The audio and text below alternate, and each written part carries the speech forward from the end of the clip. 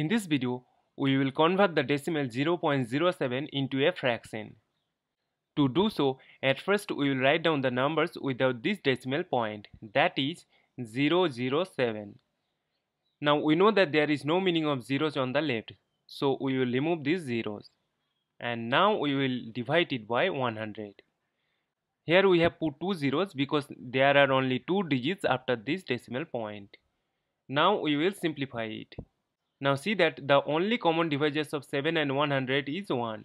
So this fraction is already simplified. Therefore the fraction 0.07 as a fraction in simplest form is equal to 7 over 100. And this is our final answer.